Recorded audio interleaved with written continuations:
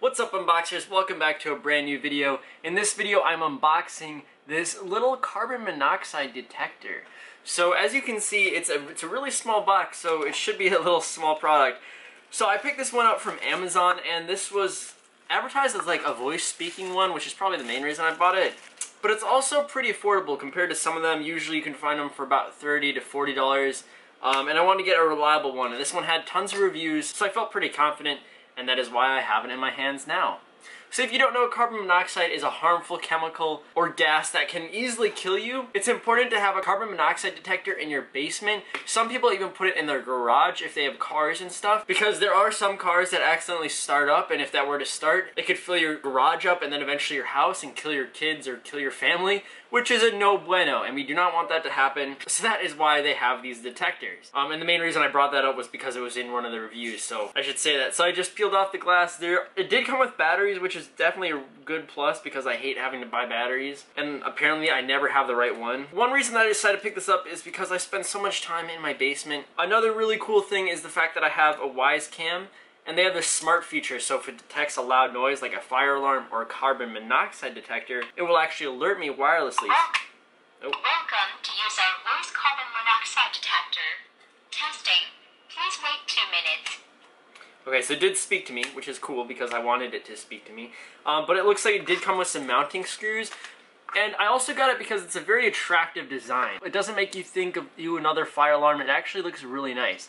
It looks similar to the Nest Protect, and that's a completely smart sensor. And I was considering picking that up, but for its cost, I'll hold off on that one for a bit. It's going to read my parts per million, so hopefully it's 0 or close to 0.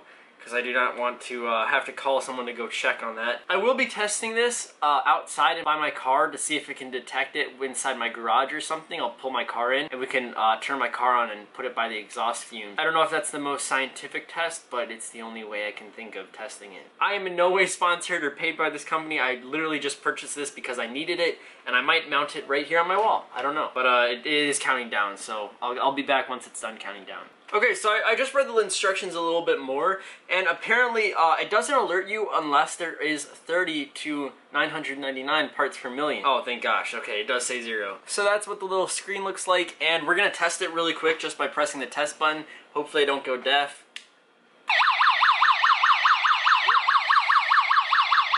It has a little red and blue animation, so I will definitely hear that. Let's go bring it around. I have my heater and stuff in the basement. I don't think it's leaking, but just to test it, might as well, because I don't know how else to test this, like I said. So let's go. So we're walking. I might mount it on the wall right here. I mean, it's not that ugly of a device. It's kind of attractive. Okay, so we're over here. It does say 0. I don't smell any gas or anything, so that's, I guess, a good sign. And I know it goes low. I know the gas is a little heavier, so it's likely to be lower. Alright, I think we're good.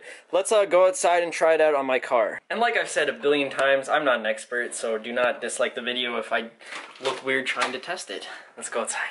Here's my car. Alright, so I don't really know, but I'm going to put it by here. I don't know if... Attention, please. Carbon monoxide gas leaking. Please open the window and the door. Oh my gosh, that worked!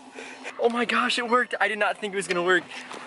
Oh, that was so cool! Okay, for a second, I mean, I didn't think my basement was leaking, but I didn't know it would update, and it still says 999. That is so cool! It only took a couple of seconds, and it detected right away that the carbon monoxide was in the area. That is so awesome. Alright, let's go. Let me turn back on the car, and let's walk over there and try it, because that is so cool. Okay, so it's still reading 99. Okay, now it's back at 0. So we put it by the exhaust. Attention, please. Carbon monoxide gas leaking. Please open the window and the